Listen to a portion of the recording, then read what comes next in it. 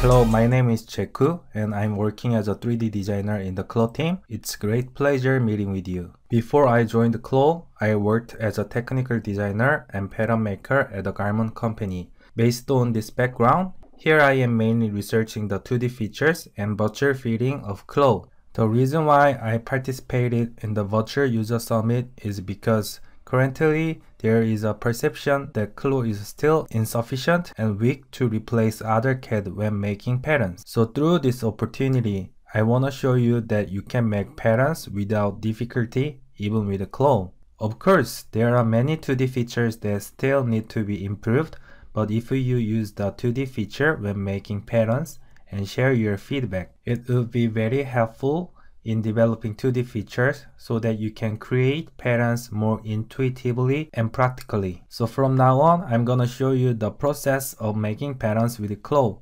While watching this process, I want you to know what the biggest advantages of making pattern with CLO. I'm also gonna print out the pattern that I made in CLO and make an actual sample. So let's compare the difference between the 3D sample made in CLO and the actual sample.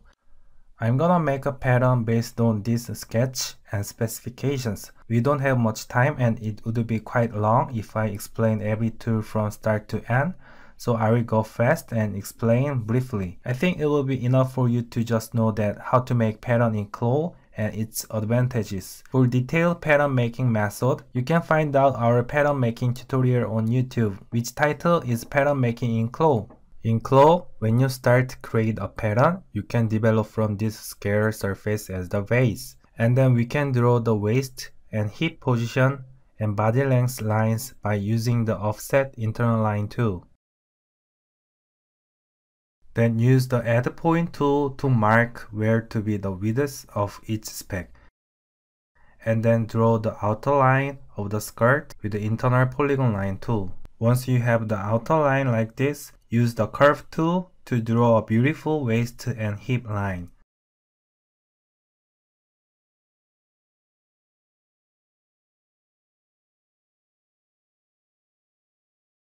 And then trace the front and back body in a pattern. I'm using a lot of shortcuts to speed things up, so if you are curious about what tool I used, you can watch the YouTube video I mentioned earlier. Then you can find the detailed description and uses of tools. If you have any other questions for now, please write them in the chat window and I will answer. Now I traced the basic pattern of the skirt like this, and I will add darts at waistline.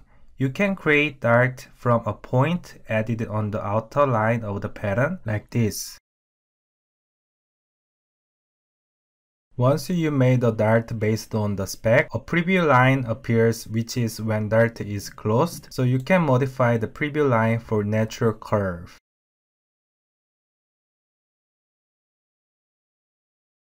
After darts are done, you can use the matchup tool to attach the side seams of the front and back panels and check whether the curve is natural or not, and then make correction. The half skirt pattern has been done, so I duplicate patterns to be symmetric with the sewing, and then I put on dummy.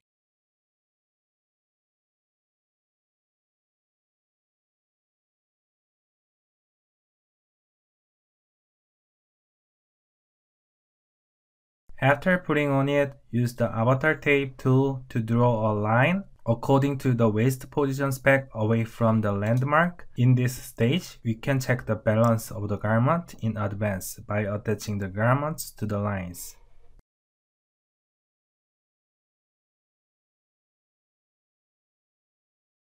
Now I'm gonna make a facing that goes inside the waist. For the facing, draw a line according to the facing width using the offset internal line. And if there is a dart at the waistline, you can trace the facing separately with the trace tool. Once you trace each facing, you can merge the trace patterns and then unfold the center of facing to complete. And then I'm sewing the complete facings directly and then place under the garments like this.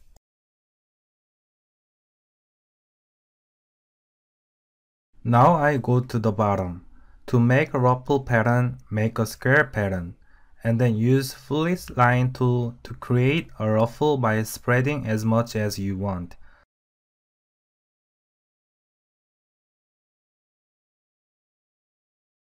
In this stage, you can also visually check the amount of ruffle here. If the desired amount does not come out, you can correct it right away until you get the desired amount of ruffle. Finally, I will make a frill patterns. First of all, use the 3D pen and draw a rough guideline for the part where the frill is inserted. Based on the drawn guideline, create smooth and natural curve line with the internal polygon line tool. Once you have the desired frill line, you cut this internal line. In the case of a frill like this as on the sketch, it's difficult to make a lot of ruffles with a normal curve, so you have to give severe curve like a snake whipping around.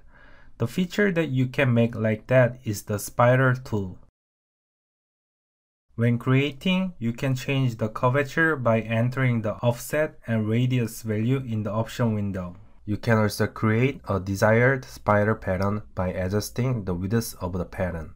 I made a frill for the front panel and also checked the length of the cut line seam of back panel for the frill to be the same length. I finished making the frill pattern and will sew it and simulate it.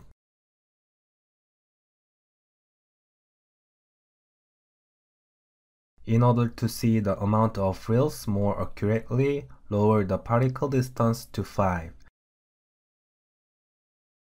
And check the amount of frills. If it's good, then finish sewing the frills.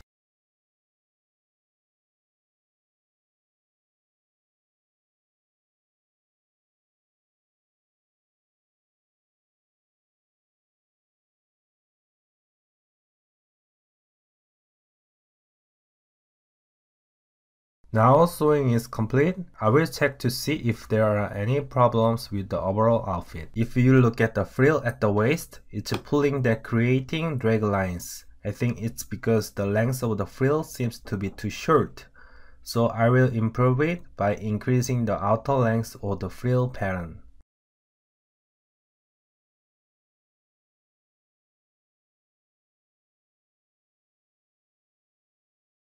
Now the drag lines looks improved by correcting the pattern right away. The frill on the bottom is also pulled towards the back as the same reason of the frill at waist. This part I will also increase the outline length of the frill pattern to improve it.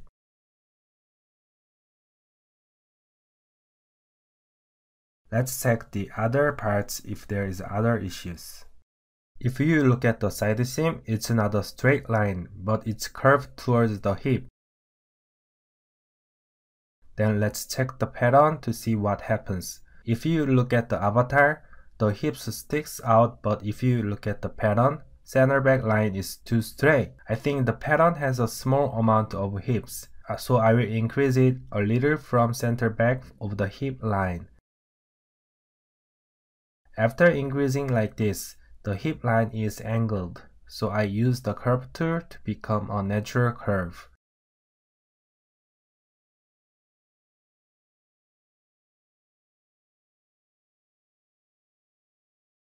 Let's do the simulation and pull the garment to be correct position.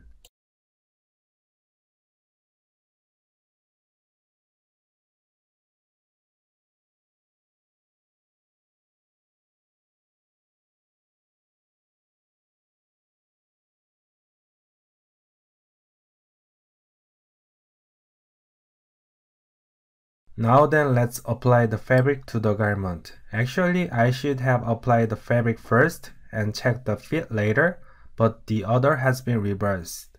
Sorry for confusing. So when you fit check, apply the fabric first and then check the fit. I will apply the knit fabric provided by Connect. There are many free assets in Connect, so please take a look around. I download a free fabric provided by Swatchion and apply it to my garment now. And then apply high-res garment and simulate it. I stop simulating and finally apply stitches to the garment. The frill has quarter turn back and the ruffle hem has half-inch turn back, so apply stitches according to the width of each turn back. Then select the high quality render from the toggle menu in the 3D window to review the overall, if any other issues on the garment. If it looks okay, then I will apply the seam allowance to the pattern. First, select the seam allowance tool and drag the entire pattern, then it's applied right away. You can also change the seam allowance width according to the construction. There are several options when applying the seam allowance of each pattern edge, so you can just choose and use it. In the case of darts, if you click the dart point, the dart seam allowance options appears, so you can simply select it and apply it. And for the center back of the waist, there are cases where the seam allowance is a little wider to give extra fabric. You can blend the seam allowance width naturally by adjusting width for each line in this way. And for the notch, you can simply add by clicking after selecting the notch tool. And for the annotation, you can use the annotation tool to mark on the pattern as a sewing guide. When all the work for the pattern output is finished, go to the print layout mode and select the next pattern, which feature automatically arranges patterns efficiently. Now the pattern was placed on the fabric like this, and I will print out these patterns with a plotter to make a sample to see how similar it will be to the 3D sample.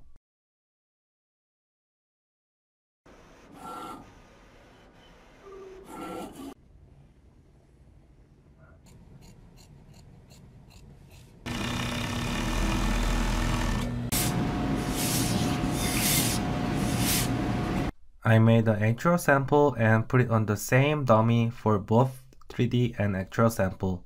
The color of the fabric I applied earlier was not currently in stock, so I made a sample in different color. But the same fabric color and texture were applied to the 3D, and the same physical properties were also used. As you can see, the garment above is the actual sample, and the below is the 3D sample made with CLO. Both garments use the same pattern and the same fabric. How do you see them? From my point of view, the overall balance and the amount of frill seems to be similar, except for the amount of ruffles at the bottom of the front. But the amount of ruffles on the side and back seems to be the same. When comparing the actual and the 3D sample, it cannot be said that they are 100% identical, but we can see that the overall fit balance can be checked to some extent. As I showed you earlier while making the pattern, you can check the side seam curving and drag lines and pulling issues before making the actual sample. We are able to prevent fit issues in advance in actual sample. In addition to the advantage of being able to check the fit balance when making patterns in CLO, let me show you another case. In the case of woven shirts or t-shirts that have darts, there is a difference in the balance of the garment depending on the length and depth of the dart. It's very difficult to predict how the garment will turn out until you make the physical garment. In CLO, you can check the balance of the garment by making darts or modifying the length and width of dart in this way first.